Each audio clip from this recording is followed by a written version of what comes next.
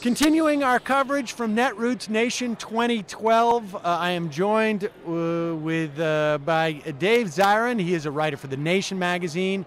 His website is edgeofsports.com, and of course, one of my favorite writers about sports because he always manages to tie in and writes really about how sports fits into the fabric of our society. Dave, welcome to the show. Oh, great to be here, Sam.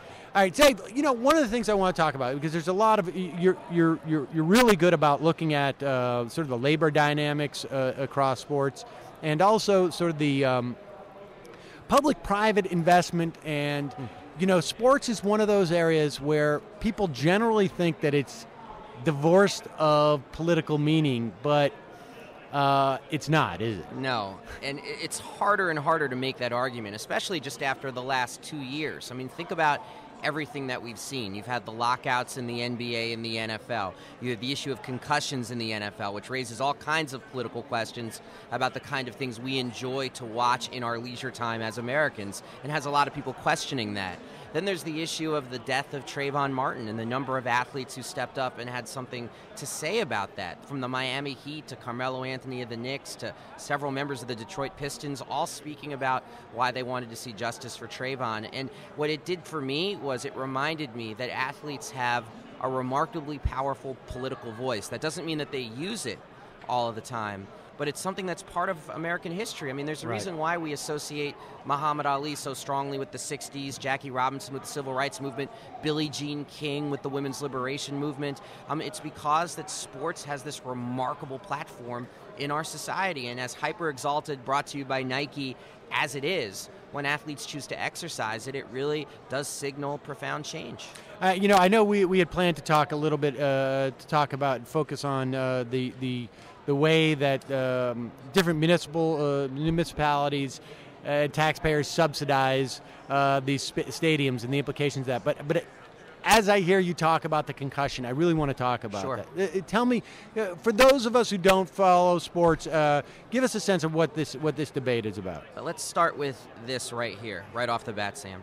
The suicide rate of former NFL players is 6 times that of the typical American male. Wow. Think about that for a second. The average LGBT teenager, the suicide rate is twice that of the typical teenager. And that statistic is well known. But think about that for a second. That means a former NFL player is 3 times more likely to take their own life as a gay kid getting picked on as a teenager in high school. Now, what does that tell us, and why is that the case? Well, it's a couple of reasons. One of the reasons is just the basic issue of adjusting with what to do with the rest of your life after having this incredibly exalted spotlight. How does that measure to, let's say, basketball players or baseball players? It's profoundly higher. Okay. And it has to, and this is where you get to the issue of concussions and violence. We now know that there's something called post-concussive damage to your brain. Now, post-concussive is an important phrase because it doesn't mean the kind of hits that you see on television, the big hits, the hits that get the big fines, helmet to helmet, laying somebody out on the turf.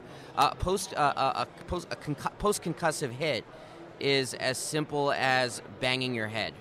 In other words, it's almost every single play for somebody who's a lineman, for example. And those hits accumulated over time lead to something that has a very long name. CTE is the abbreviation, chronic traumatic encephalopathy. And what that means in practice is things like early onset Alzheimer's disease. It means issues of depression are more likely if you have CTE, and issues of suicide, which are attendant with that. And then coupled with that, when you have CTE, concussions, all the rest of it, is the issue of painkiller addiction and what that leads to as well. So all of these things factor together to lead to a very shocking statistic, and that's that a typical NFL player will die 2 decades before a typical American male. Wow. And this is what we're watching. This is what it is, and this is what the NFL takes great pains to hide from the American viewer. Because, I mean, let's be honest. I mean, the NFL has become the biggest sport in the United States by marketing itself to families as something family-friendly. It doesn't market itself as a blood sport or gladiatorial sport or any of the rest of it. It markets itself as a family sport, and it's by far the biggest sport in this country. The number 2 biggest sport in this country is college football, which has an even bigger moral question, which is that in the NFL you could at least say, well, players are being compensated for this incredibly risky life. And I personally think the NFL is best understood as a very, very dangerous workplace. That's the best way to understand it. Not as a gladiatorial contest or a plantation, which sometimes people on the left put that word on it, but as just a very, very unsafe workplace. Right. And compare that, though, to college, where you're not even being compensated and you get those same kinds of mild concussive hits day in, day out in practice, and the same health results as a result. A recent study in Virginia Tech said that kids as young as 7 or 8 have the same symptoms of CTE as NFL players. Oh, God. Because it's not about the violence and the impact, it's just about the repetitive nature of putting your head into somebody. Ironically, if they didn't wear helmets, they would be safer. Really? Because Think it's the about helmets that were banging in there, I understand. Yes. And if you weren't wearing a helmet, you wouldn't lead with your head. So what do we do with this information? All right, so There's a big question. I mean, Yeah. this is why the NFL doesn't want people to know that, because a lot of people like to watch football every Sunday or Monday or Thursday or whatever the Right. days now. They're taking over every day. But what do we do with this information? If it's a very dangerous workplace, is it simple enough to sort of have federal legislation that says OSHA should be involved in this, or what? It's a very, very good question. I mean, there are proposals that are about fundamentally changing the game, like taking out the three-point stance, eliminating any sort of helmet-to-helmet contact on even the most mild level. I think the thing that people on the left get wrong is looking at as a prohibition issue. Like we should be talking about banning the National Football League because of what it presents in terms of health and safety. I think a better approach is making sure that these players are as protected as possible, of supporting the NFL Players Association, of making sure that players have health care for more than 5 years after they retire. They get kicked off their health care. Is there better technology that could ever deal with this? I mean, better helmet technology? See, this is where you get to the freakonomics thing. You see, there are concussions in other sports, like hockey has a terrible concussion problem. Girls lacrosse has the highest concussion problem of any sport. Cheerleading, competitive cheerleading, has more examples of paralysis and catastrophic injury than the NFL. There are other dangerous sports, but these other sports, you could imagine regulation and rule changes that would make the sports safer. And when it comes to football, it is so built into the very nature of the beast. And I think the main reason the NFL wants to hide this from us is not because they fear prohibition or banning, and this is what I think is the more likely future for the NFL, is that it'll become like boxing. I mean, there was a time when boxing was the most popular sport in the United States, and it's not anymore. Max Kellerman, who's a very good boxing commentator, was asked where the next great U.S. heavyweight champion was going to come from, and he said, oh, he's playing middle linebacker. And it's because parents don't have their kids doing that anymore. And I think this past year, they just came out with the numbers, 1 million less kids are playing football at the youth level than a year ago. That's a year. 1 million kids less. Is that did you control for any reduction in population? I don't know about reduction in population at all. And no one has the exact sort of data about this, but the suspicion clearly, is it's not a coincidence with Junior Seau's suicide and all the knowledge about concussions. Interesting. About parents just saying take him out. And I got to speak anecdotally about this. I mean, my own life, my grandfather was, not my grandfather, my father-in-law was drafted by the Dallas Cowboys. It was always seen as something that just would happen, that my son would play football. That's not happening anymore. My wife has stepped in and said it ain't happening. And given what I know about it, I'm not arguing with her. Fascinating. And from talking to other parents, that's a very similar discussion that's happening. Wow, that's interesting. Because, I know for our daughter, we're saying no gymnastics. Because I just know too many people, women whose backs are just destroyed by doing gymnastics for 5 years. The better she is, the better your daughter would have been at gymnastics, the worse her life would have been after the age of 35. And that's so screwed up if you think about it, because people who are athletes should be the healthiest people in our society. Right. By any sane measure. And instead we've developed this weird world where most of us just watch and get very unhealthy because we don't move. And then the people who play are also very unhealthy. This represents, it's an interesting dilemma because as you mentioned it, you see it as a dangerous workplace situation. But for a lot of these guys, that's why you see these guys also play college football. Yeah. Is this notion of this is my one ticket. Yes. And it's like, I'm a coal miner. I live in West Virginia, and this is what I'm going to be there's. Well, it's also I don't have many other options. Right. And so this is what I got to do. This is what I know, and they go ahead for it, even if it's a dangerous situation. So this is one of those situations where society has to step in some ways to prevent the implications of this dynamic. And this is what makes it such a dynamite TNT kind of an issue, because it raises this question of what it means to have freedom of choice in America. Because it's like you don't want to limit the choice of people to be able to play football if they want to play, but then you also have to recognize that the people who make those choices aren't, the children of Obama, Biden, Bush, Mitt Romney. They're the children of people who it really is their only way out. I'll tell you a crazy statistic is over 100 NFL players come from the little scrap of land where Hurricane Katrina hit. That tiny little scrap of land, which is so small on a map, over 100 players come from there. And I asked a coach down there why that is, and he said, well, when you have poverty, racism, and year-round sunshine, you have the perfect soil to create professional football players. That's fascinating. Wow, I had no idea about that. All right, I want to turn to, if you don't mind, talking about this dynamic of stadiums. Which plays into this. That plays into the previous issue, because this public stadium construction has become a substitute for anything resembling a real urban policy in this country, and has for 15 years. So if you ban the NFL, as bad as it is as economic policy, you would also be eliminating thousands upon thousands of jobs that are working class jobs in cities around the country, because so many cities have now been built around these mega arenas. Yeah, and it's also it's big business in New York in particular. Oh, yeah. We've got the Nets now have moved to New York and are going to be playing at a Brooklyn Atlantic Yards.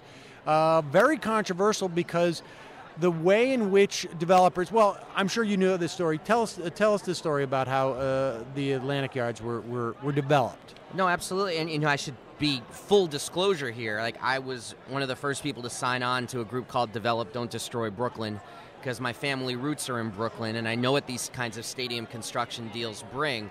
I mean, they bring gentrification, there's no other word for it, but really ethnic cleansing of entire areas. And Brooklyn has already done enough of that. Just watch the TV show Girls sometimes. I mean, it takes place in white Brooklyn. Right.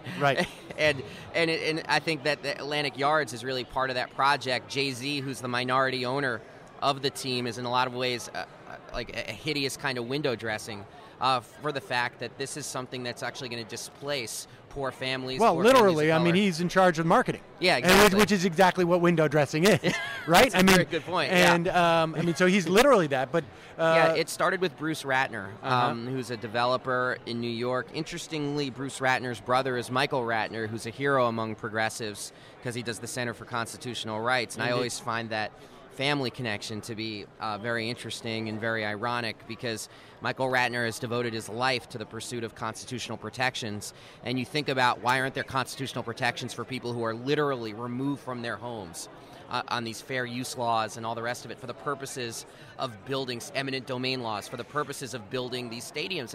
And hundreds upon hundreds of people were displaced from downtown Brooklyn to be able to create this stadium by Bruce Ratner. It wasn't supposed to just be a stadium, but be this whole urban redevelopment project with condos and all the rest of it, really transforming a good section of Brooklyn. Of a Brooklyn that really does not even really exist anymore. I once got in a debate with someone who worked for the Brooklyn Borough President's office, and by the time that it's pretty indefensible what they're doing to Brooklyn residents. Right. And so the last refuge of his argument was, well, you have to understand that everything you're talking about with gentrification is already happening anyway. And it's like, you're right, it is already happening anyway, and this is just putting this process on steroids by bringing a stadium in there. And in this situation, there was they managed to take that land by eminent domain. Yes. By citing the urban blight that had taken place there. The urban blight was defined as having empty buildings that were of no use. And it just so happens that those buildings were empty of no use because the developers of the Atlantic Yards bought them and left them empty to create the urban blight and allowed them to go in for eminent domain. So this is, sort of at a time where the Occupy movement is still out there and talking about the 1%. This couldn't have been a better example of how the 1% owns government, at least on a local level, and games the system on a federal level. And Jay-Z trying to come out with his Occupy brand of fashion wear at that time, which then he withdrew from after getting a lot of criticism. This was an example of the profound ironies that exist in our system, given that he was at the tip of the iceberg of what they were doing to Brooklyn. There is the last part of this story, though, which is so important, is that Bruce Ratner, in effect, needed a bailout because there was so much protest against Atlantic Yards that he was running out of the kind of money it would have taken to finally push the project over the finish line, because it's not just about construction, it's about PR and whole operation. Right. So he found that bailout in the form of Mikhail Prokhorov, who is worth roughly 18 or 19 billion dollars. He is a classic post-Soviet Russian mafia capitalist, like a classic version of this, in that he was somebody whose family was in charge of a state-owned industry that then became private, and then he magically becomes this multi-billionaire. And he came in to save the project, and he's the person who's bankrolling it. Now, all of this only matters from the perspective of development, from the perspective of creating jobs and all the rest of it, if they can field a team that people are actually willing to go and see. And that's the last part of this, because I have doubts in their ability to even do that. Not just because the Nets are so historically awful, but because it's not like with baseball, where you got to go out to the Bronx and then there's Queens to see the Yankees and Mets. And I mean, the Knicks are right there on 33rd Street. Right. It's a 15-minute subway ride from that part of Brooklyn. Right. And I have real doubts about whether New York City can comfortably support two different franchises. In basketball. In basketball. Particularly, I mean, this is basketball. Basketball in particular, yes. And of course, then there's the question of, did it need it? I mean, because here you have one official on one hand saying, well, gentrification's already happening. Mm-hmm. Development's going on. Well, if that's the case, then why do we need to put this huge square cement box in the middle of this, where you have housing costs going up already, where you could at least organically and Brooklyn still, there's gentrification that's going on there, but there's still some type of economic mix of people. Yes. And you do not address gentrification by getting rid of the last, the last vestiges of people who provide some type of social and economic. The right argument from their side should not be, hey, it's happening anyway, so what's the big deal about a stadium? I'll tell you what a sports economist said to me, which I think says everything about this kind of stadium funding, is he said it makes better economic sense to fly a plane with $1 billion in it and dump it on a city and let people pick up the bills and spend them than it does to use that money to build a stadium. Well, that's the national story, isn't it? I mean, we could have bailed out the banks by bailing out the people who had borrowed money from the banks, whose mortgages were underwater, and they would have paid off the banks. Which gets back to our original discussion, because this is why I think sports, I'm glad we're doing a sports panel here at Netroots, and why this discussion is so important, because sports is the closest thing to a national language that we have. And I've found my own experience is that it's a lot easier to talk to people about corporate welfare by talking about sports and stadium constructions instead of by talking about the arcane banking laws that led to the bailout. It's a way to have a bigger discussion and should not be ignored by progressives. Dave Zirin, edgeofsports.com. That's where you can go to read about it and not ignore those issues. And also a frequent writer, a contributor to The Nation magazine. And always great to talk to you, Sam. Appreciate talking to you, Dave.